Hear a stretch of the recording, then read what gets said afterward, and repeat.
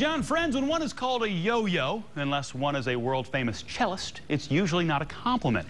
When one is dubbed a yo-yo master, however, that's something entirely different. From Yahoo's Plugged-In blog, we found this story. The Yo-Yo World Championships happened in Orlando, Florida over the weekend. This man, Patrick Mitchell, set no fewer than 3 world records, including successive two-handed outside loops. That's right. It's a mark that stood for 17 years. But as impressive as that is, Patrick didn't even win the actual competition. The title for having the best routine went to this man, Hungarian competitor Janos Karancz, working with a Barracuda yo-yo.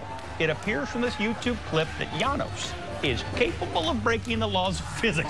Look at that! That is crazy.